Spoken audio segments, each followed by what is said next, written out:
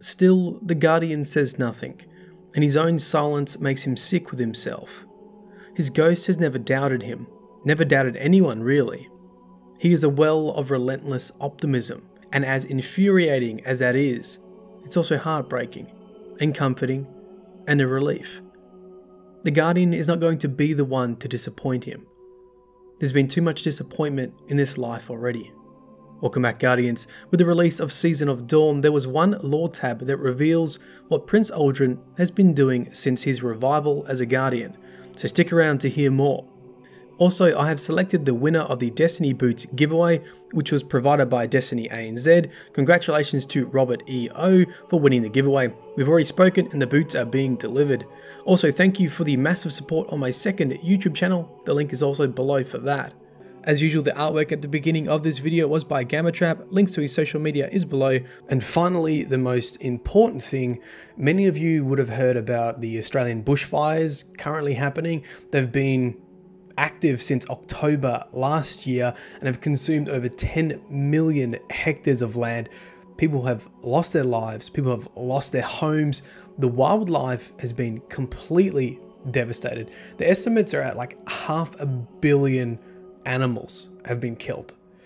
People were literally trying to outrun the Australian bushfires over Christmas and New Year's. There was one town that had to evacuate to a beach.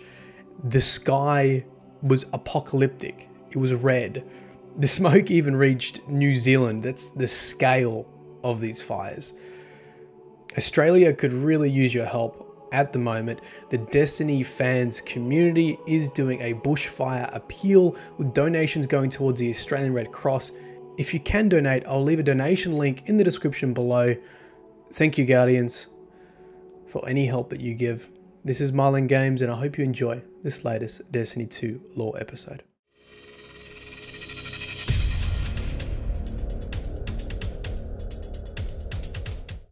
Okay, so the new information about Prince Uldren comes from the lore tab Amnestia S2. I believe Amnestia is a noun for amnesty, and I'm not sure if that is an English or a Polish term because it was coming up on a translation website, but it would make sense for the lore tab to mean amnesty because amnesty is an official pardon for people who have been committed of a crime. The whole intention of this lore tab is, do we forgive, do we give a pardon to Uldren for his past crimes? So the lore tab doesn't specifically name Uldren, however it has a number of clues in the tab that reveal his identity. Have a listen and see if you can spot them. All he has to his name is some beat up gear, a ring, and a silk sheet. Those are the things he woke up with. He wears the ring on a chain and keeps the sheet as a comforting reminder of something he can't remember. Sometimes he wears it draped over his shoulder. The fabric is so fine that it makes him think about the place he must have come from before this life. How much nicer it is than where he is now. Did you know, his ghost says, bright but gentle, the purple glint of his shell reflects the half-light outside the crate, that in the last city they are celebrating. They call it the Dawning. It is a celebration of friendship and hope and warmth. Okay, so I'm sure you spotted the clues that confirms this is Uldren. The first is the silk sheet. If you remember back to when we saw Prince Uldren's revival, he was draped in a white silk sheet. The second clue is the colour of his ghost shell, the purple glint. We suspect Uldren's ghost to be Pulled Pork, a very likeable, chirpy ghost who had much trouble finding a guardian. Pulled Pork's shell was a reef purple ghost shell. Have a listen to the lore entry Pulled Pork. It reads, Pulled Pork finishes up a scan of a floating piece of concrete and rebar, then turns toward them. I'm looking for my guardian, he chirps. That's nice, you're going to find him in that rock. You never know, Miss Nkechi 32, maybe my guardian is very small. Maybe, Nkechi agrees, but you might want to consider scanning the dead, bud. That shell's pretty snappy, is it new? It's reef purple, the flower-like silhouette and silver detailing. Yes, it is. It was a gift, and thank you for your suggestion. I have considered it. I do often scan the dead. I also scan other things. I like to be thorough. Pulled Pork bobs in place politely, almost bowing. Please excuse me one moment. He turns to scan a piece of warped plasteel. I loved Pulled Pork. Anyway, the third clue that this is Prince Uldren is that in the lore entry, Uldren says the silk fabric is so fine that it makes him think about the place he must have come from before this life and how it must be much nicer than where he is now.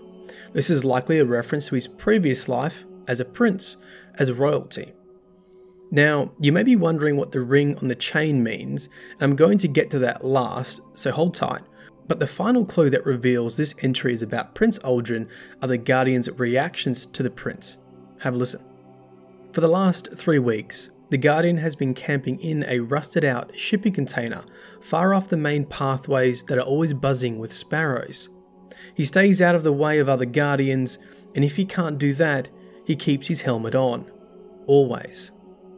He spends his days alone. Other Guardians are an unpredictable source of pain and confusion. They see him the same way. Some react to him with outright hostility. Others are overcome by some personal and unexplained grief. He doesn't know why. That was the most painful lesson of being reborn. It's better to be alone. So he's always alone now, except for his ghost.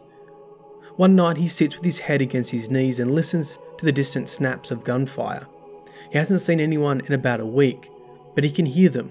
Somehow that makes the loneliness worse, more potent. As you can see, Uldren is pretty depressed. He doesn't understand why everyone hates him, so he hides away in a rusted out shipping container and keeps his helmet on to mask his identity. Pulled Pork, being the bundle of optimism, always tries to cheer him up. Have a listen.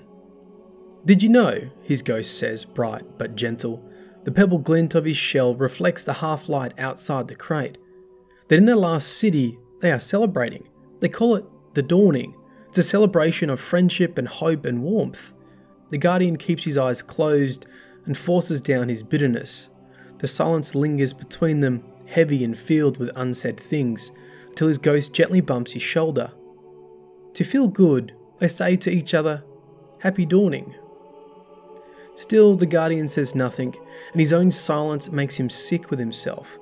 His ghost has never doubted him, never doubted anyone really. He is a well of relentless optimism, and as infuriating as that is, it's also heartbreaking, and comforting, and a relief. The Guardian is not going to be the one to disappoint him. There's been too much disappointment in this life already. "Happy dawning," he says. So, the last thing I wanted to mention was the ring on the chain that Uldren has. I have a feeling that this is from Mara Sov. I tried to find a lore entry that may prove this, but I could not find anything.